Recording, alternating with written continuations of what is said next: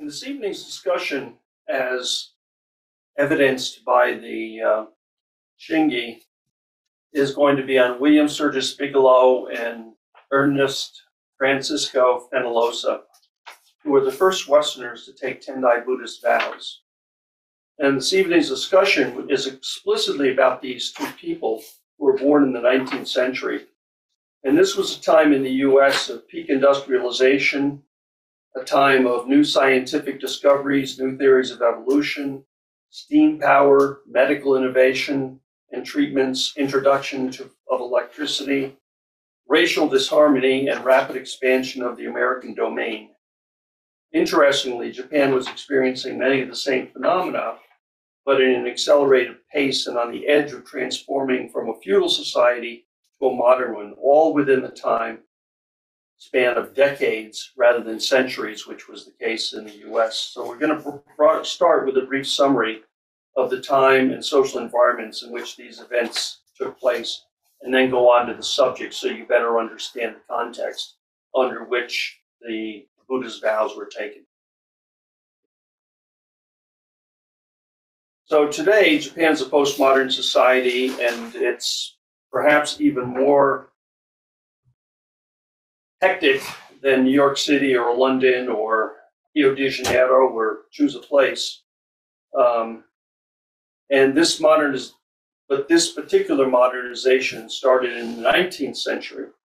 And as you can see in this woodblock print of the early Meiji period, it's in the throes of both Westernization and modernization. Several things to note when you look at this photo. The woman and child in the lower left corner are in a traditional kimono. And then there's two Chinese gentlemen in their traditional dress near the woman. And the women and men are in both Victorian dress of the time, as well as the more traditional dress. There's a building of Western architecture, and behind it a traditional Japanese building. There's an iron bridge and a Japanese castle in the background.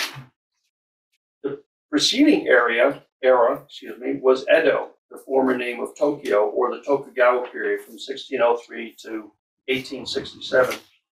And the Tokugawa era was the last of the shogunates, who along with the daimyo, the wealthy landowners, ruled Japan. Considered late traditional, the period, it was noted for its regulated, efficient, and bureaucratic rule, a period of security and economic well-being for much of the population. It was also a period of stagnated innovation and isolation.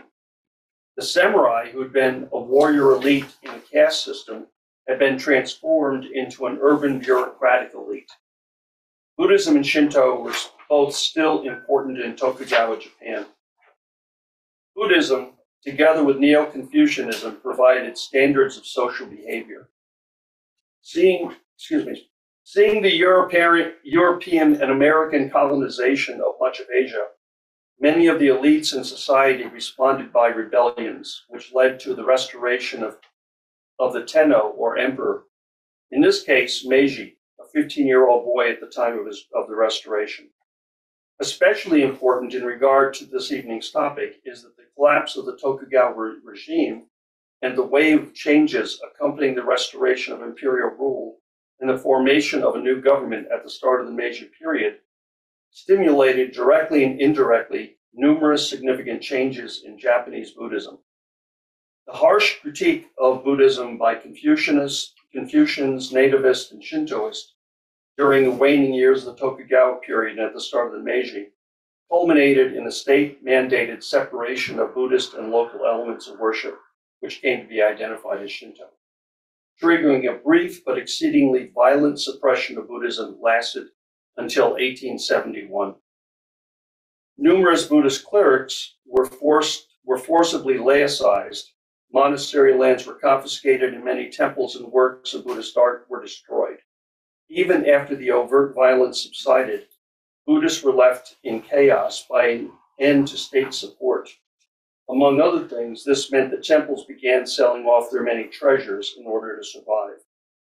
This becomes important, as we will see in a few minutes, and it should be noted that during this period of time, many of the implements in the temples were actually just being tossed on the curb as garbage. tossed away, etc. Numerous government-mandated institutionalized centralization and restructuring led to the end of state enforcement of traditional protocols of Buddhist discipline, particularly prohibitions against such clerical infractions as eating meat, marriage, and abandoning clerical dress and tonsure. And remember, those things had been in place for the previous 1100 and some odd years, since the very beginning of Buddhism in the 6th century in Japan. Now we've set the stage for what we're going to see taking place in the 1880s in Japan.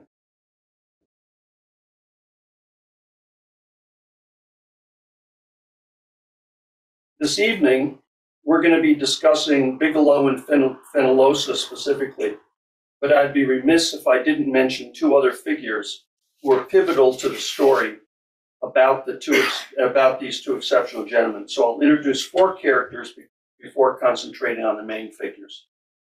Next. And then right after that. So from left to right, the first person we're going to talk about is Edward S. Morris, Sylvester Morris to be precise. He was an American zoologist, archaeologist, and Asian specialist. He was born in 1838 and died in 1925. He's considered the father of Japanese archaeology. When teaching courses on Japanese history and culture, I frequently consulted his books on Meiji Japan, Japanese homes and their surroundings to better understand everyday life in Japan at that time. Morris first visited Japan in 1877 to conduct research on coastal brachiopods, a hard-shelled critter similar to clams. His visit turned into a 3-year stay when he was offered a post as the professor of zoology at Tokyo Imperial University, and he went on to recommend several fellow Americans as Oyatoi Gaikokujin foreign advisors, namely Bigelow and Fenollosa, to support the modernization of Japan in the Meiji era. Of special note, he is also credited as the person responsible for bringing Darwin's theory of evolution to Japan. Next, from left to right, is the fellow that you see there, Okakura Kakuzō, also known as Okakura Tenshin, Tenshin being his Dharma name, was a Japanese scholar and art critic who, in the era of the Meiji Restoration reform, defended traditional forms, customs, and beliefs. Outside Japan, he is chiefly known for the Book of Tea, and which is also a Book of Tea, a Japanese harmony of art, culture, and simple life. This book first introduced Chado or Chanuyu to a Western audience. His book in English, The Ideals of the East, with special references to the art of Japan, a relatively short book, provides insight into the intersection of East Asia, especially Japanese aesthetics, culture, history, and philosophy. It's a snapshot of West meets East from the perspective of the Japanese during the Meiji Restoration. In 1906, he was invited by William Sturgis Bigelow to the Museum of Fine Arts in Boston, where he became curator of the Department of Japanese and Chinese Art in 1910. On to our main characters. And the first it's actually not the first we'll talk about, we're going to talk about another one first, but is Ernest Francisco Fenollosa, who is an American art historian and Japanese art professor of philosophy and political economy at Tokyo Imperial University. And the next one is, of course, William Sturgis Bigelow, who was a prominent American collector of Japanese art. He was one of the first Americans to live in Japan and helped to form the standards by which Japanese art and culture were appreciated in the West. Bigelow and Fenollosa were the first Westerners who are recorded to have taken Tendai Buddhist vows, and we'll examine them more closely.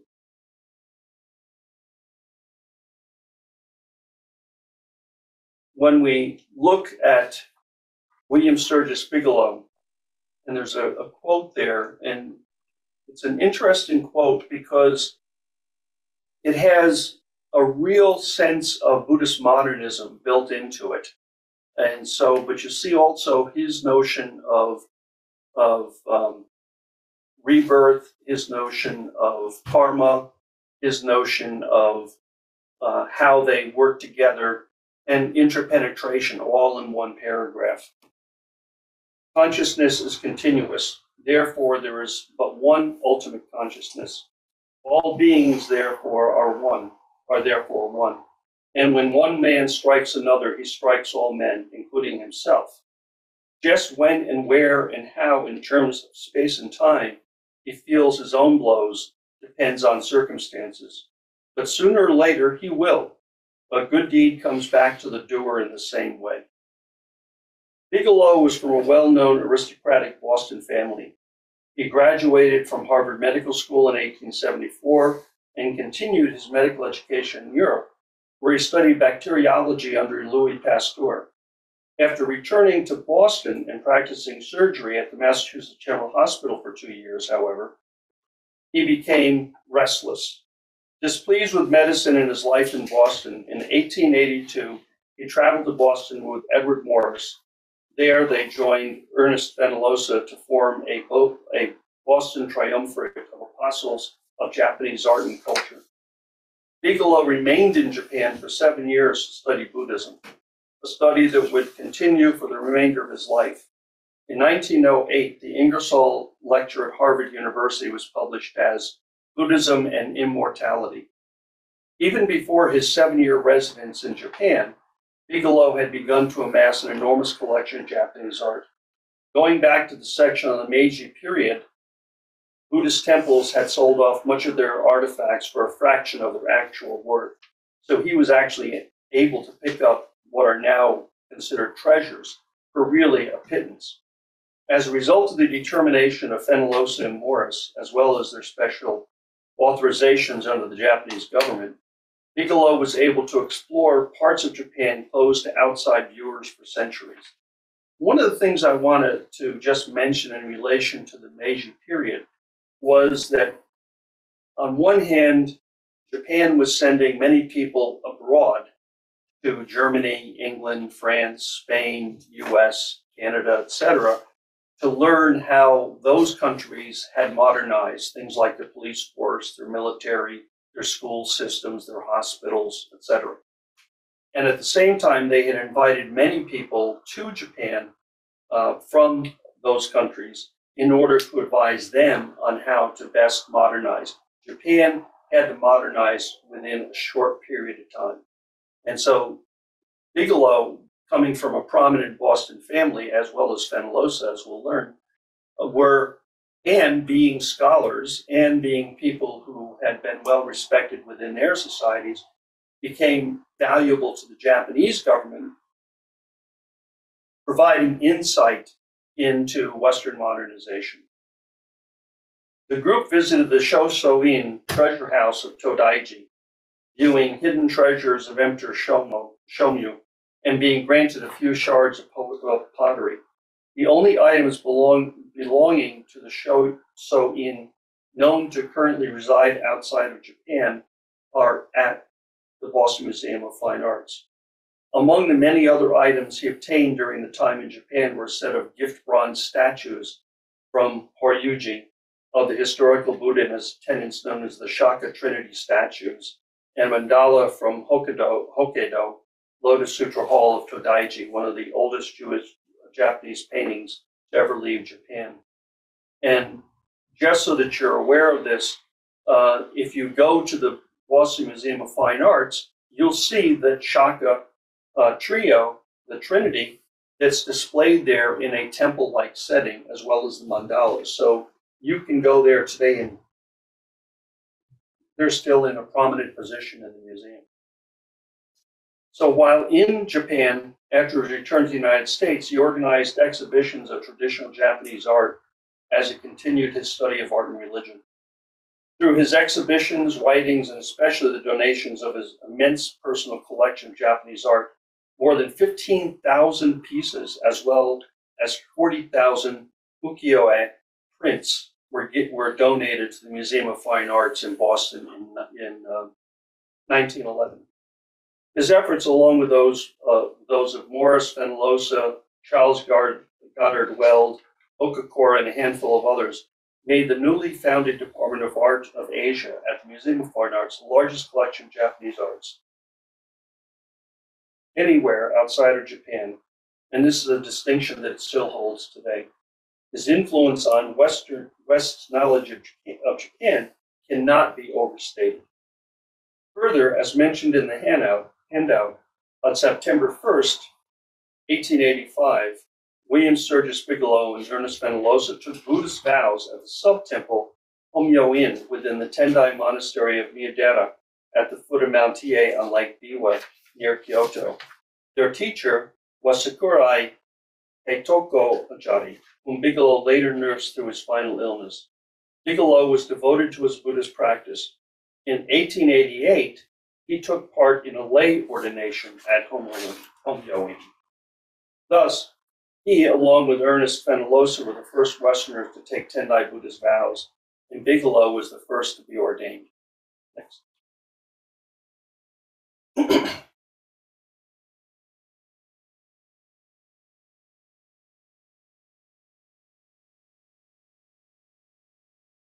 Ernest Francisco Fenollosa was an art historian, professor of philosophy and political economy. The curator of Asian art, he was the son of Manuel Fenollosa, a classically trained Spanish musician, and Mary Silsby, a member of the prominent family in Boston, Massachusetts. After graduating from Harvard in 1874, Fenollosa studied philosophy and divinity at Cambridge University before he enrolled in the Art School of Museum of Fine Arts in Boston. His studies and travels and his quick fluency in Japanese and later Chinese brought him wide acquaintance with Buddhist monks and teachers. As previously noted, he, along with Bigelow, took Buddhist vows at the sub-temple Hômyô-in in 1885. Because of Japan's intense efforts to catch up with the West and the government's edict to separate Shinto from Buddhism, traditional Japanese arts lost much of their prestige, and many art treasures were thrown out and even burned as garbage. And this persuaded Fenollosa to focus his efforts on traditional arts and to halt the dismantling and destruction of art collections and the discarding of traditional art technique. While completing the first inventory of Japan's national treasures, Fenollosa discovered ancient Chinese scrolls that had been brought to Japan centuries earlier, probably in the 6th century. This finding inspired him to study Chinese art and calligraphy, and he eventually concluded Japanese and Chinese paintings emerged from the same aesthetic tradition. In 1886, Fenollosa and his friend and art critic Okakura Kakuzō were commissioned by the government to tour Europe studying methods of teaching and preserving the fine arts. As Fenollosa left temporarily for the United States, the Emperor Meiji said to him, quote, "You have taught my people to know their own art, and charged him to teach it to Americans." After returning to Tokyo, Fenollosa helped to found in 1887 the Tokyo Fine Arts School and to draft a law for the preservation of temples and shrines and their art treasures. This was incredibly important. Many temples and shrines and their treasures had been preserved and restored as a result of this act. Fenollosa returned to the United States in 1890 to serve as curator of Oriental Arts at the MFA. And during his tenure, he organized the MFA's first exhibition of Chinese paintings. He significantly advanced the study of Asian art in the United States and published East and West, The Discovery of America and Other Poems in 1893, and Masters of Ukiyo-e in 1896, among other works. Fenollosa sold his own art collection to Charles Goddard Weld with the condition that it would eventually go to the MFA, thus endowing the museum with one of the first significant Asian art collections. In 1895, Fenollosa was ousted from his position. Well, we won't talk about the scandal that was a result, but he returned to Japan in 1897 as a professor of English literature, only returned to the United States 3 years later. His important work was already recognized in his own time, and Emperor Meiji decorated him with several of the orders of Japanese Empire. Next.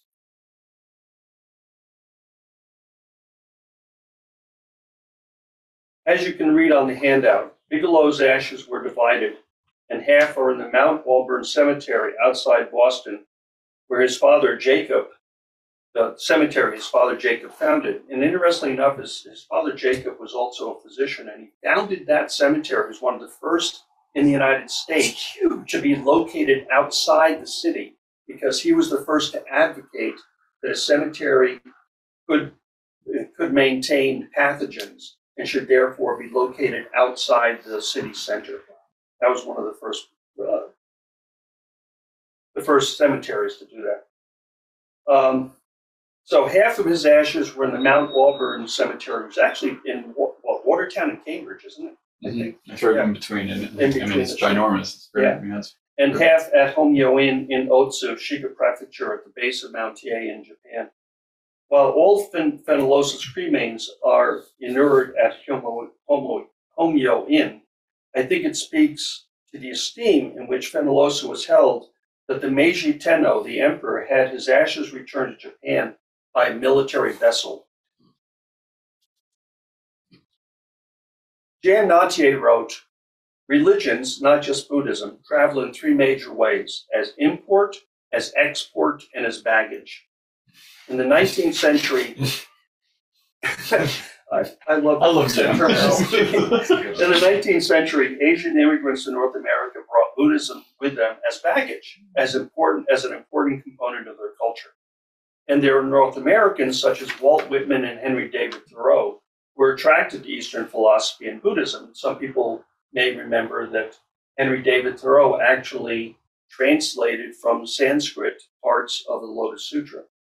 And Walt Whitman was considered by the Buddhists at that time, there were a small number of non-Asian Buddhists at that time, as the first American Bodhisattva, he was referred to. However, they didn't have teachers who could instruct them in practice. Thus, it was not widely observed, that is, Buddhism was not widely observed outside of the Asian communities. Bigelow and Fenollosa were attracted to and practiced Buddhism a number of years before the World's Parliament of Religion, which convened in Chicago as part of the 1893 World's Fair, formally introduced Buddhism to non-Asian populations. They definitely imported Buddhism to North America before Buddhism was on the radar of most Americans. The question might remain, why they chose Tendai rather than one of the Zen, Pure Land schools, Nichiren, etc. According to Christopher Reed, Bigelow dismissed Zen and Shin Buddhism, referring to the latter as a very big and popular easygoing sect, the Salvation Army of Buddhism. I suspect that the cultural tradition, the hierarchy, the art, and ritual of Tendai appeal to his nature. To answer the question, why is this important, is that it places Tendai firmly into the fabric of North American Buddhism, even before North America knew it had Buddhism, in ways that few people recognize or even know about. Thank you. And now, and Tsushima Sensei, would you like to say a few words about either Bigelow or Fenollosa, since I originally learned about them from you? There you go. Yes. Well, thank you for your wonderful presentation today for Fenollosa and Bigelow. And you actually visited the Hômyô-in Temple, where the ashes of the tomb there of Bigelow and Fenollosa. And I think Bigelow really contributed a lot, especially to introduce meditation to Western countries. In terms of he presented translation of the meditation by G.E. To Harvard University, the Harvard Theological Review, volume 16, April 1923, number 2. The title is On the Method of Practicing Concentration and Contemplation, Chi-gi. And his, I think, the introduction was very interesting to understand his fellow, Tenshin Okakura Kakuzō. They are good friends.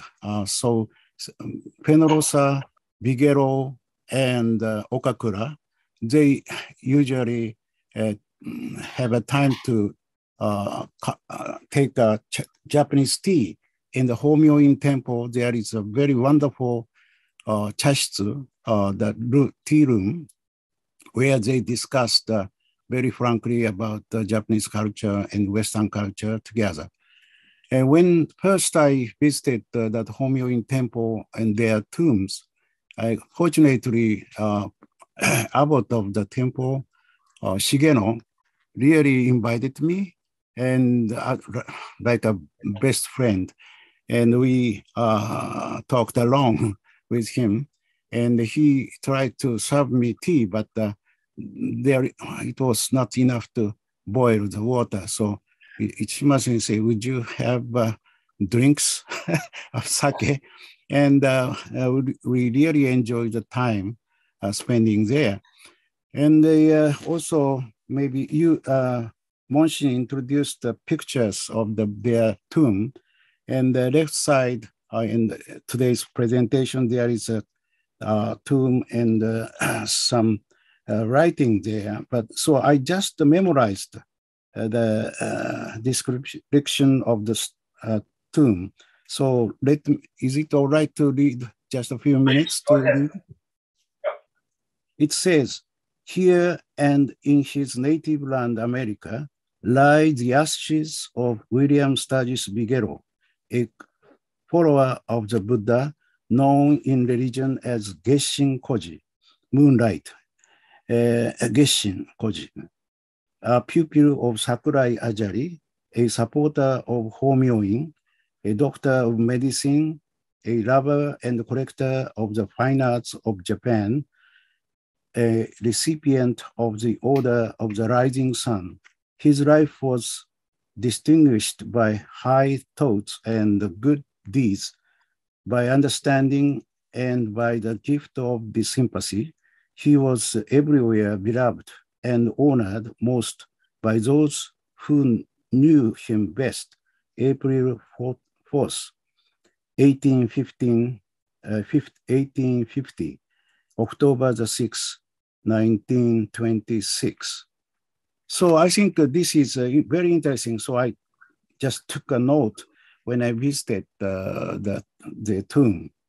So it was very nice presentation, and especially I think Geshin, William Sturgis Bigelow asked Okakura Tenshin to translate Japanese documents, especially GE's translation of the Tendai Shoshikan.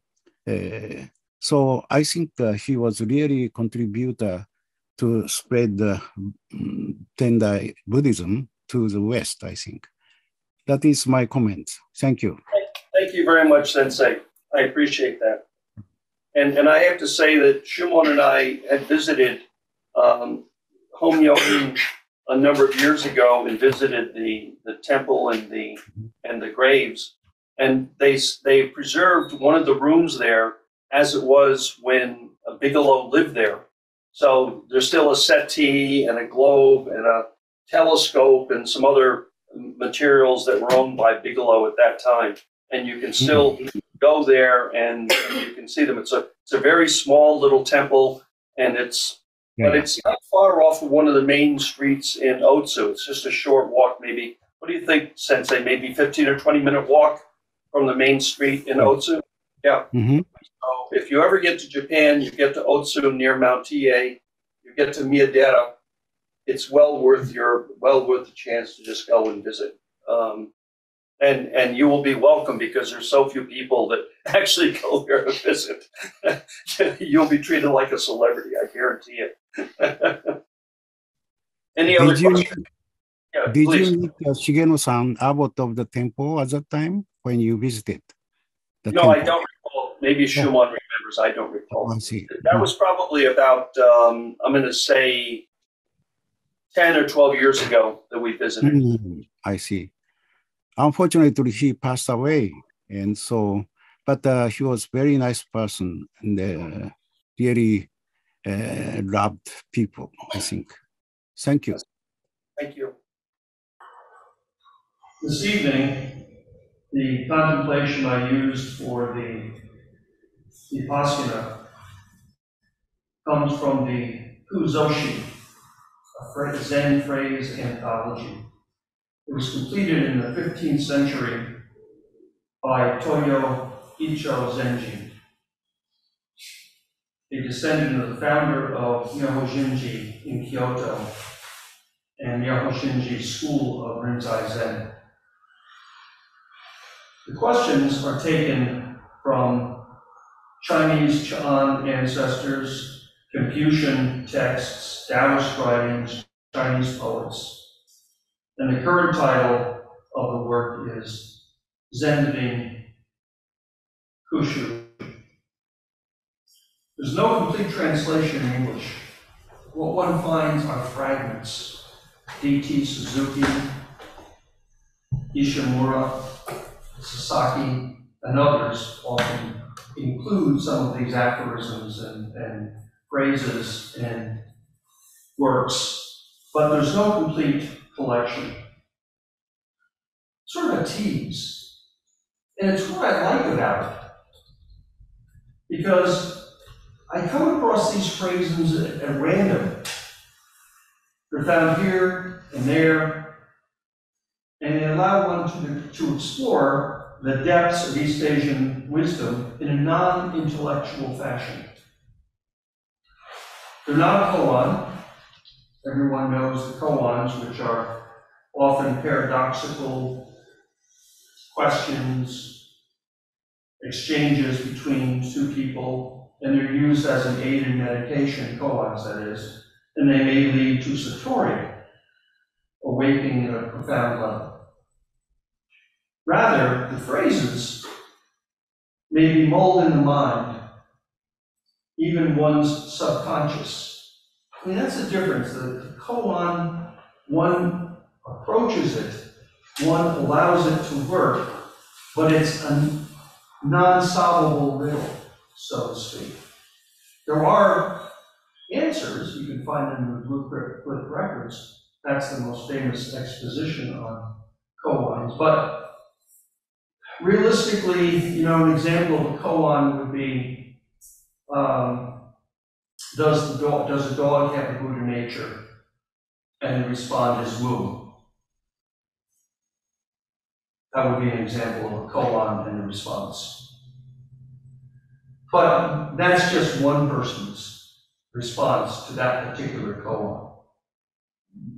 Koans don't always have this. You don't come up with the same answer. And often the answer is to get up and run away outside the the meeting with the roshi. No, these are a little bit different. These really work in a way that explore as opposed to just deepen one's meditation in order to seek awakening. So we don't have a full contemplation. And finding them is serendipitous. Stumbling across them when one least expects it makes them seem even more mysterious and mystical. That's what I like about them. We live in an age when information is so easy to come by. I'm not going to ask you to pull out your small handheld computer that has more computing power than the Apollo capsules that went to the moon. And you can find out almost anything, except what is the meaning of life, but you already know the answer to that 42. So, all this information is just a couple of keystrokes away. Recently, Shimon and I were watching a PBS series on writing. Did anybody else happen to see that series? It's really fascinating. If you have an opportunity, find it and watch it. It's on writing. And in that, it told us that when books were handwritten by scribes, meaning, back in the Dark Ages, so to speak, these manuscripts were beautiful. They were absolutely magnificent, whether it was in English or German or Arabic or Chinese calligraphy, whatever it may be, the calligraphy that went into making them. Absolutely beautiful. Each book, I learned in this, would be worth in today's terms, the cost of a middle-class house. One book would be equivalent in cost to a middle-class house today. Just think about that. And then, printing with movable type, which was invented by the Chinese in the 9th century, the first scroll was the Diamond Sutra. Think about that. The first movable type scroll was the Diamond Sutra from Buddhism. Europe had to wait for another 600 years before Gutenberg came along to produce movable type press.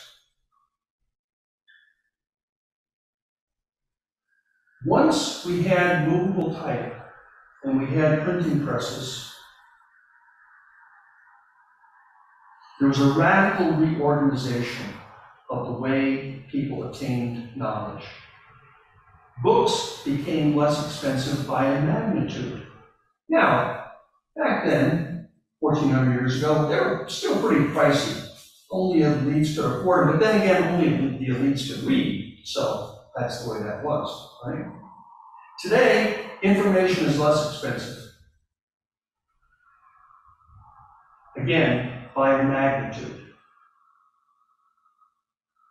How many times am I confronted with the issue of there's a translation that we want to do of a book, but if I order the book, it's going to cost me $80. But I can get a PDF for free. All I got to do is download it and print it out. Right? We all have experienced that. And nobody says, is the book a better translation or a better version? No. The PDF is free. The book is going to cost me $80. I'm just using an example here, right? That may be one of the reasons why there's such a distrust of formal institutional knowledge, because information today is so cheap, even relatively free. And that which is cheap is not valued. It's free, it is suspect. Yet, opinions and conspiracies are now exalted by many people at the same time. So back to the Zen phrase anthology. Stumbling upon these verses, and you might, if you read in Buddhist materials, you'll stumble upon, they might not even be attributed to the Zen phrase anthology. But you'll stumble upon them in unexpected places, and that's what makes them seem much more priceless, because it's something that you came upon that you weren't expecting it, and now you can struggle with it, if you will. Sitting with them in meditation can uncover a layer of the ineffable and assist one in a kensho state. A kensho is usually translated as seeing one's true nature. That is, the Buddha nature or the nature of the mind. So be aware of the many opportunities that are available to peel away the veils that cover over the nature of reality, the transcendence of the provisional to the absolute. Svaha.